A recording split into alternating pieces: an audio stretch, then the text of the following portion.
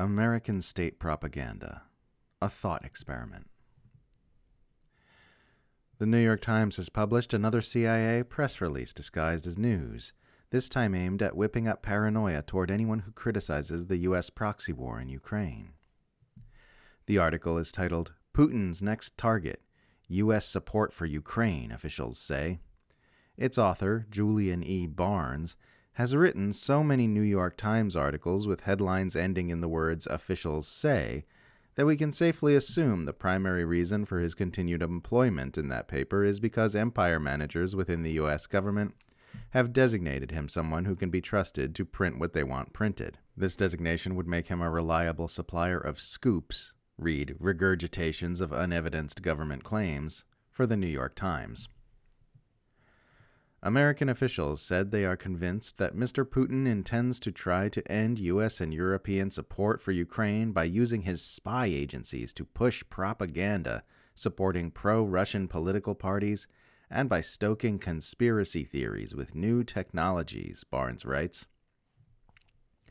Of course, the report never gets any more specific than that, and of course the American officials Barnes cites promote their unevidenced assertions under the cover of complete anonymity.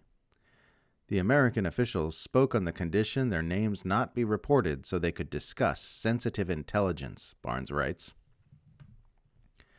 The only named source cited in the article is a CIA veteran named Beth Sanner, who says that Russia will not give up on disinformation campaigns, but adds that we don't know what it is going to look like.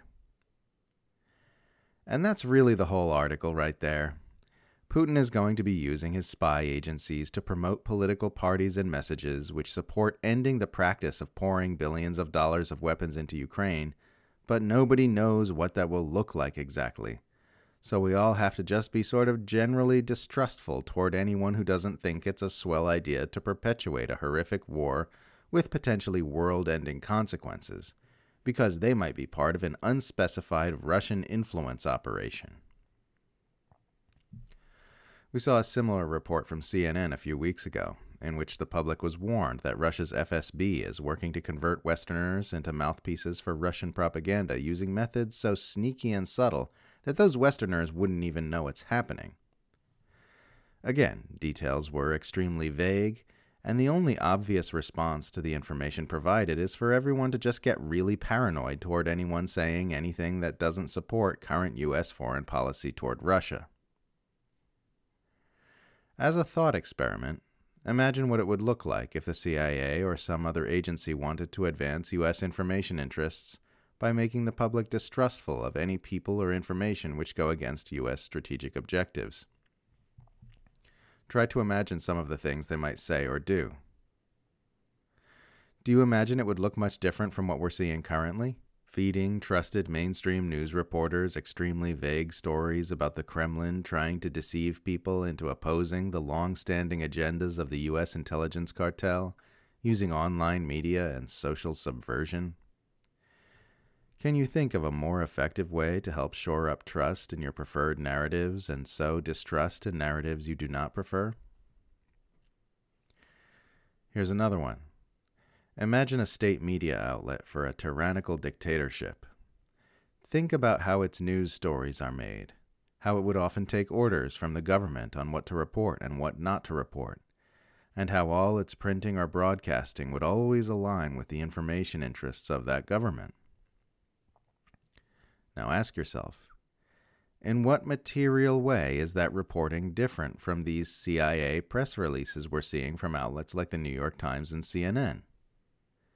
In both scenarios, the government is feeding the media information it wants printed, and in both scenarios, there will be consequences if the media don't obey.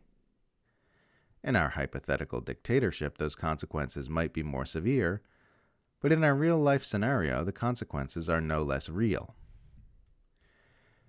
If Mr. Barnes had refused to work on this story, he would have lost his scoop, and it would have been given to someone else, perhaps at a competing outlet. If Barnes ceased uncritically reporting unevidenced assertions from anonymous government officials, his prominence in the mainstream media would quickly fizzle, and his career would dry up. If the New York Times ceased functioning as a reliable outlet for the credulous printing of unevidenced government claims, then the government agencies who've been elevating the paper to prominence with their artificial scoops can take those hot stories to another competing outlet and let them get the subscriptions and the glory. In both scenarios, the government is able to get its propaganda messaging printed as hard news reporting.